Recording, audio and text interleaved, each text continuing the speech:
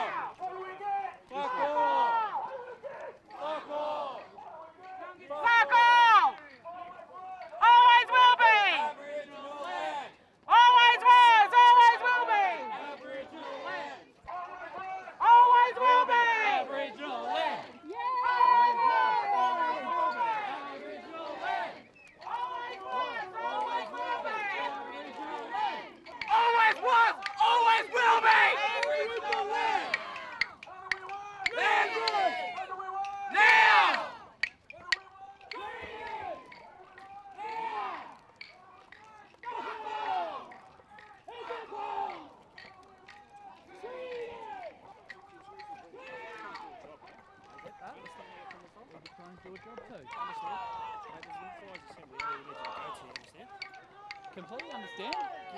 Not my fault. Can you tell me what your intentions are and where you want to go? I'm walking. Where to? Just walking. Always will be Aboriginal land.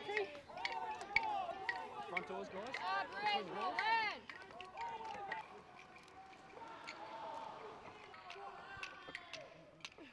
Our land, our law. Get our totems off there. That's our business.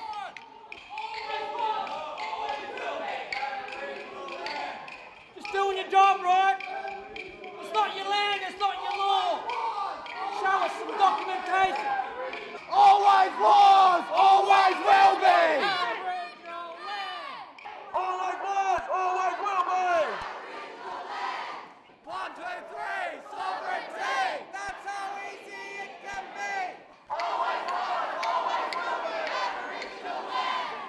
The ancestors of this beautiful country here, I want to acknowledge all the people who fought for the last 45 years down on that site down there, making sure that we've got a voice in our own country.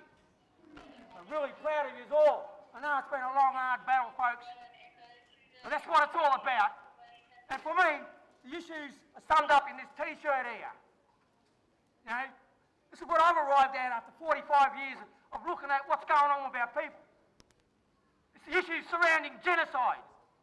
It's unresolved issues. It's premeditated criminal act of genocide is what got these people this land. There's no recognition of the sovereignty, the most ancient of all known laws on this planet, our law. There's no recognition of that. And what else? There's no treaty.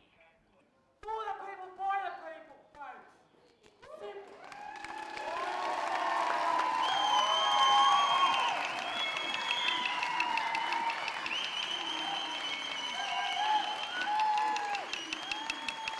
Now it's time to start saying our piece.